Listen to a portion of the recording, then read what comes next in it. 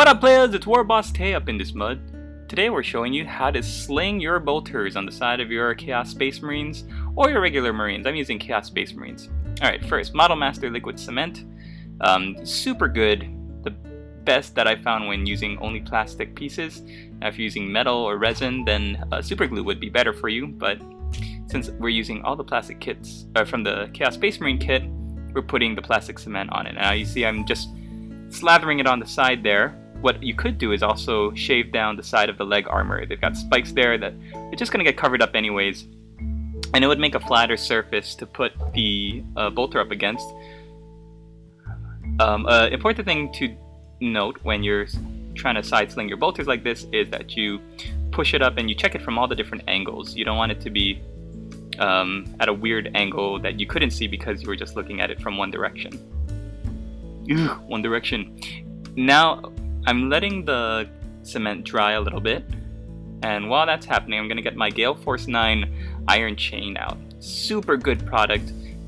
Considering how much you get, it's really cheap comparatively. I mean, you know, if Games Workshop ever releases it, it's probably gonna cost, you know, an arm and a leg, but Gale Force 9, get it. It's great for your models, any models that use chain, like Evil Chaos Space Marines.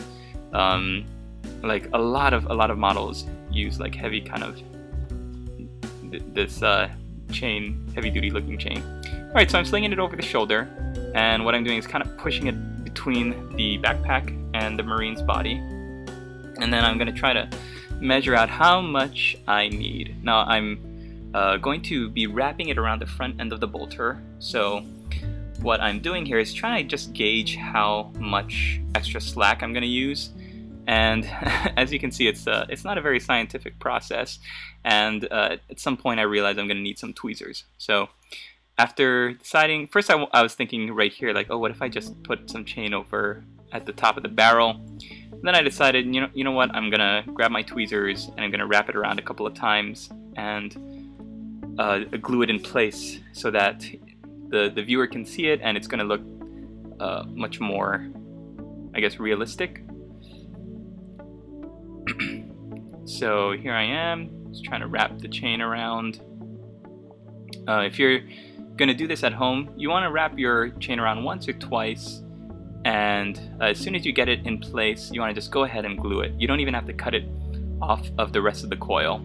So I'm using Gale Force 9 hobby glue just because I know it's not real metal. This chain is just like another kind of plastic, but I found it works really great, sticks to the models really quickly, and gets everything, kind of forms a really good solid bond almost immediately. So I'm just squeezing all the glue in a couple different spots, and then now I'm just waiting. And then I'm gonna take my hobby knife and I'm gonna try and put it up in the angle it needs to be to kind of simulate weight. So you want it wrapped around. You don't want it to look like it's loose or slack because the bolters are heavy. You know, for a human, they're pretty weighty. They're supposed to be like really heavy, have considerable weight. So now we're getting to the end, and I've decided that okay, what I'm gonna do in the back is just simply clip it using my cutters right there, and I'm gonna do is, instead of wrapping it around the back like I do with the front, what I'm just going to do is kind of push it in underneath the bolter and glue it in place. Really simple, really easy, and you know, it's going to look good from far away. So there you have it. Now you can have a model with a pistol and close combat weapon, but also have their main weapon, which in this case for the Chaos Space Marines is their bolter, somewhere on the model. WYSIWYG, what you see is what you get.